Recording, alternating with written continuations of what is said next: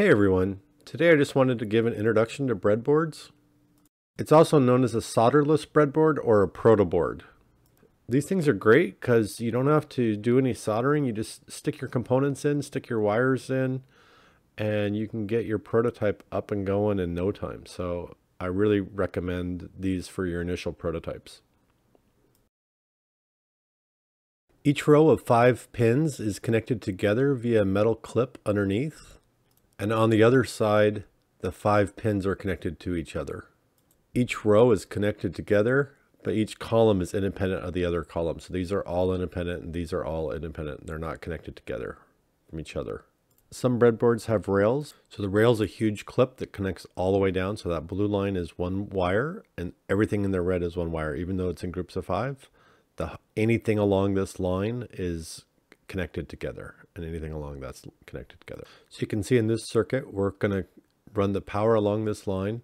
It's going to hit this wire, jump over to one of these pins, and now everything on this blue is connected to that same connection. And then also it's going to go down to this green wire and go to this clip, which then means anything I connect on this clip is also going to be electrically connected together. So I have 3.3 volt pin on the flipper going into my amp meter, which then connects into a variable resistor, which I'm set at 220 ohms. And then the other side of that clip goes into the red rail, which goes down to the red rail. So let's go ahead and plug a wire into our ground.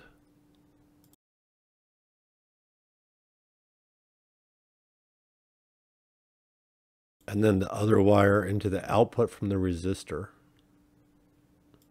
And then we'll connect the positive wire to the anode of our LED, which could be in any of these 5 pins. It doesn't matter which one you pick. And then we'll go ahead and on the other side, we'll connect the ground wire to one of those 5.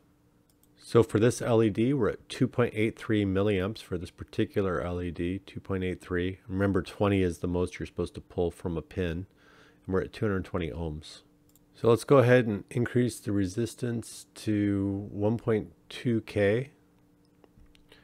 And we'll plug in the wire.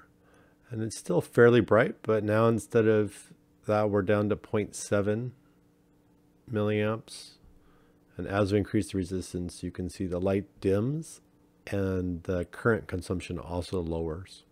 So we see we're at 2.84 milliamps. So let's go ahead and switch the wires over to this blue LED and see what that ends up using. So that uses 2.95, 2.96 milliamps at the same 220 ohms. Great, so let's switch over to this tiny red LED and see how that works. So we're just switching over to that. And now we jump way up to 6.6 milliamps. And again, 20 is the limit that you're allowed to use. So on a 220 ohm, it looks like this is good for 6.6. Let's go ahead and bump it down to 120 ohms just to see. So now we're at 11.44, which is half of the current you're allowed to draw. And less current means longer battery life, so I'd probably recommend 220 if possible. So this LED is sideways, so one is in row 22 and one is in row 23. So we'll go ahead and move our ground wire over to row 23, and then we'll move our power wire over to row 22. Remember, LEDs do have a polarity, so it does matter which one goes to which one, depending on how you put in the LED. So this LED has all kinds of little blinky effects, and you can see the current jumps all over the place as well as it does its effects. Okay, so let's go ahead and try that second LED down there. This one is, they look the same, but this one has a slow fade effect instead. And as it's slowly fading, you can see the currents are also changing for the different colors. Switching to the blinding white light, you can see we're at 5 milliamps. Oh wait, that's at 120. At 220 ohms, we're using about 3 milliamps of power. So instead of our big decade box, we can get a resistor. So this resistors are 220. You can see they're stamped on the bottom. There's also a way you can read the color bands to decode it. This is an example of a 2K resistor instead, which would look more like that brightness. So it just kind of depends on what you want and how much current you're willing to consume. So I highly recommend breadboards. So on this circuit, we can go ahead and just connect the red wire to one side. Now again, these don't have rails, so it's just those 5 pins, and then we'll connect our ground to the other side. Maybe, yeah, here's good.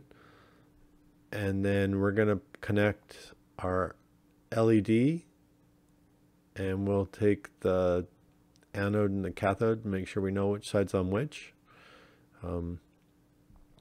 And then we're going to go ahead and connect a wire between our positive to there and our negative on there. And now we have the light working.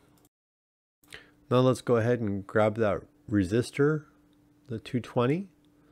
And so we'll connect that instead of on our red wire. We'll use the 220 resistor, which will temporarily put us at, I guess we're other ones that set at 2000. So we'll be at 2240.